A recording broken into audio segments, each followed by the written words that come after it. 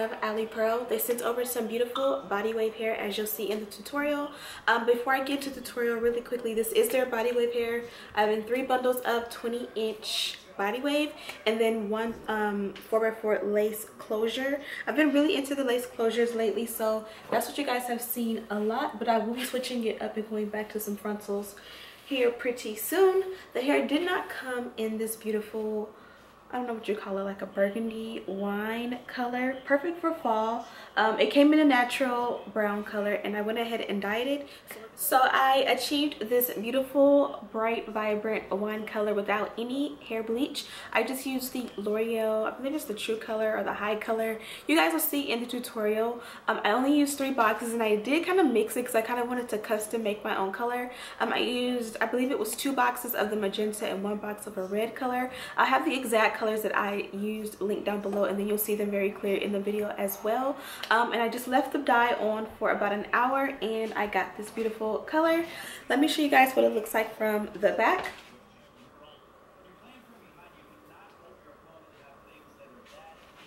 This hair took the color so well, and the camera is not doing it justice how vibrant the color is. So I'm going to jump into the tutorial and then I'll be back with my thoughts on this hair. Also, before we even get into the tutorial, don't forget to hit that like button. It'll help me out so much. Now let's get into the tutorial.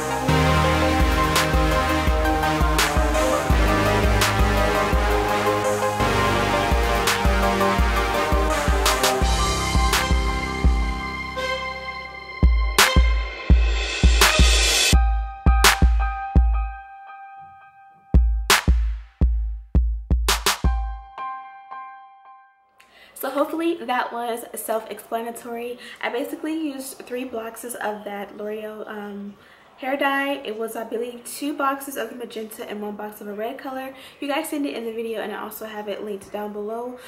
Those were actually on sale at Sally's.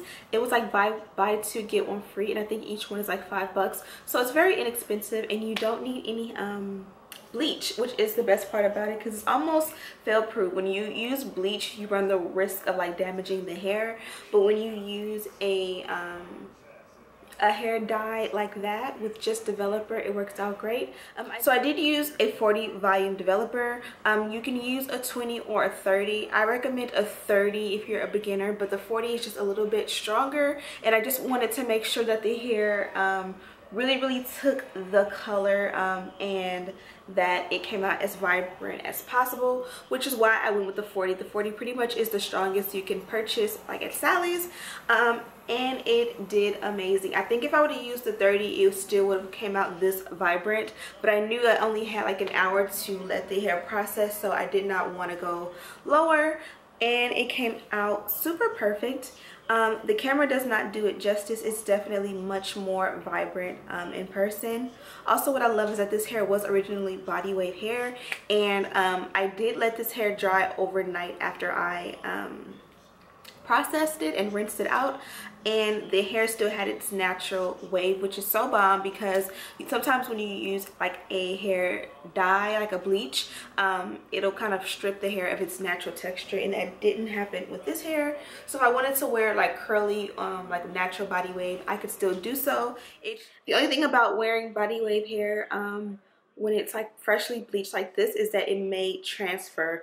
I haven't experienced any transfer or anything like that thus far, but if I would wear this hair in like the natural body wave texture with this color on it, like trying to wash it, or I'm sorry, add water and scrunch it every day, you might find that if you wear like light color shirts, or your pillow might get a little bit of the color stain on it. So it's best to opt for dry styles like straight, or you know, like curls or something like that when you color your hair. But of course you can do that as well.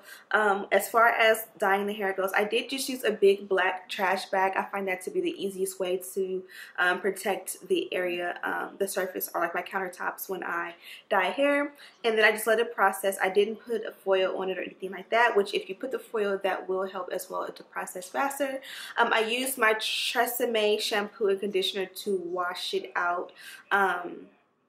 First, I used the Isoplus to stop the bleaching process one time, and then I used the Tresemme one time, and then I used the Tresemme conditioner that comes with it one time. And both of those are moisturizing conditioner to make sure that the hair still was, you know, healthy and kind of restore the natural moisture to it.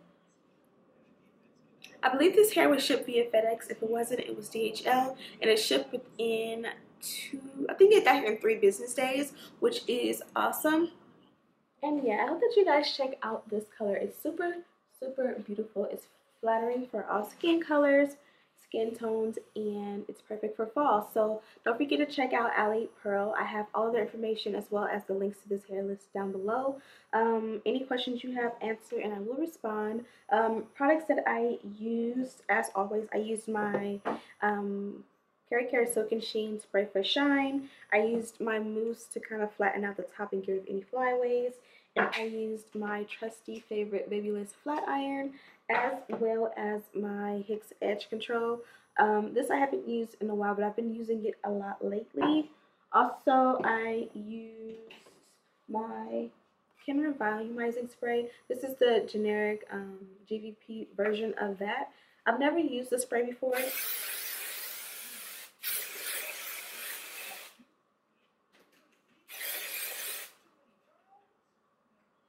But I've heard good things about it for adding like body to hair. So I'm definitely going to try it out a little bit more whenever I do like curly hair, curls in my hair.